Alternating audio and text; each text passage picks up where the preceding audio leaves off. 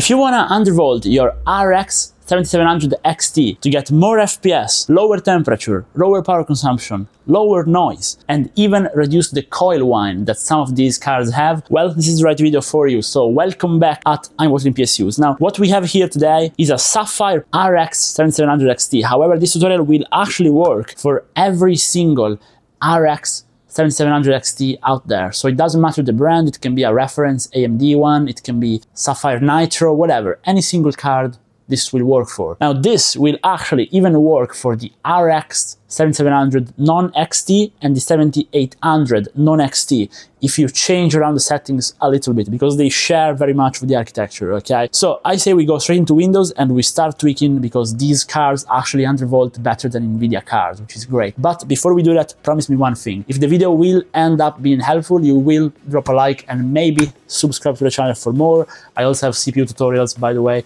So let's get going. Now you will need two pieces of software, Heaven Benchmark and MSI Afterburner, and both of them will be linked down below in the description. So first thing we want to do is uncheck the full screen option and start Heaven Benchmark right here. Then we press the Windows key and in overlay we open up MSI Afterburner. Now on Afterburner we want to go into settings and make sure you check the voltage control, voltage monitoring control, and you also want to make it start with Windows and start as an icon, but we will do that in the end, okay? So check these two buttons, hit apply, hit OK, and here we are. Now, as you can see, we are now running at 2600 megahertz and 2250 on the memory, and we are under full load, as you can see, doing around 300 frames per second on the corner, which you cannot see. What we want to do is, first off, we want to max out the power limit, okay? And now we want to overclock our memory. Now, the reason why we're putting an offset on the memory is because it's basically free performance. Now, if you want to just copy my settings, I will first tell you what to do if you want to just copy it. And then I will explain how to find the best maximum for yourself, okay? So the first profile is going to be mostly for performance and an overall balanced experience, so a bit less power consumption, a bit less temperature, and more performance. 2500 on the memory, right there. And now click on Curve Editor, okay? You will bring this guy up. And now over here, you want to go on here, click on this button right there. And on the left, you want to bring it all the way up to 2900. It doesn't have to be exactly 2900, it can be 2893, for example. And now you want to get the lower one, and this time bring this one all the way down to 1000. Now close this up, hit apply, and here we are.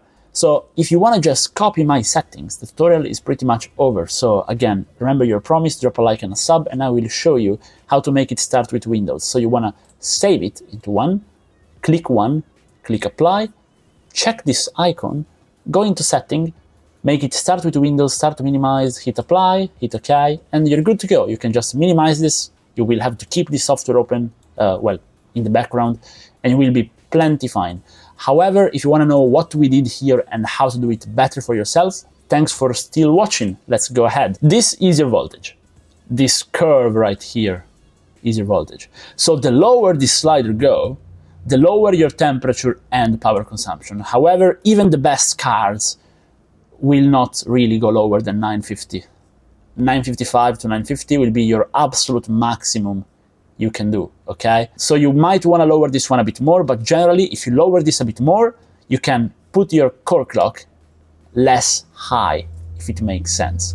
So for example, a good efficiency undervolt would be 950 at 2800, for example.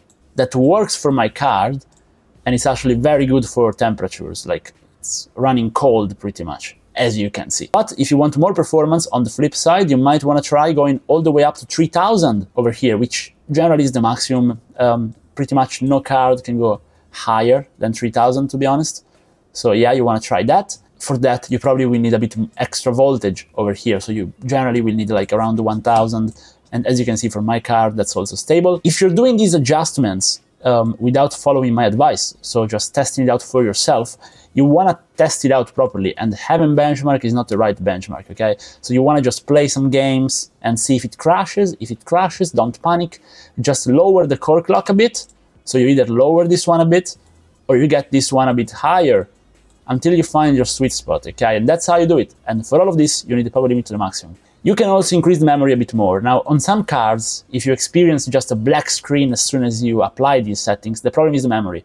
So I would advise just not to touch the memory and just max out the power limit, and then just do your normal undervolt, as you can see. So for example, 2900, 1000, hit apply, no memory offset, and this is good. However, on the flip side, if this works for you, if even 2500 works for you, you can try to push it higher. So most cards will be able to do 2600 easy.